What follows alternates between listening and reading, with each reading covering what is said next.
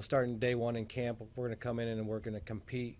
We're going to develop an identity offensive wise. We're going to develop an identity defensive wise. And our goal is just to take one game at a time. We're going into year 4 with Jack Mangle. In my opinion, of course, I'm a little bit biased, as Jack is the best quarterback in the conference, if not the best in the nation. He understands this offense better than anybody. And me and him have developed a great relationship going into this 4th year. And so I'm able to do things with Jack. He knows where I want the ball to go. I know the concepts that he likes to throw.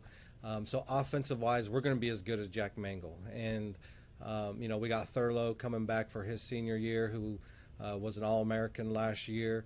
I look for some big things out of Thurlow in the running game. Chris Copeland, he needs to take that next step and be the next All-American at Concord University. Yeah, Coach Crehan has come in, and he's going to run our defense. Coach Crehan is great. He has a ton of experience at the college level, a ton of experience at the pro level. He's bringing a passion for the game of defense to these guys.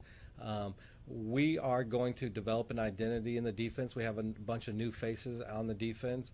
And so, going through camp, we got to find out what we're good at. And then we're going to put our players in the best possible situations for us to win football games. I think our strength right now is our offense.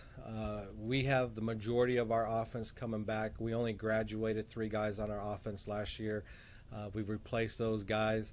And so we got a bunch of guys coming in offensive-wise that know the offense, that know the scheme, that know the expectation, that we'll be able to go a little bit faster than in the years past because they know the terminology. So I think offensive-wise, right now we're ahead of the game. And now we got to replace some guys that we lost, and so I'm looking for Thurlow to continue where he left off last year and get better. I like to see Jack continue to do what he did last year and improve upon that. And then I would like to see Chris Copeland step up and be that next All-American at the receiver position.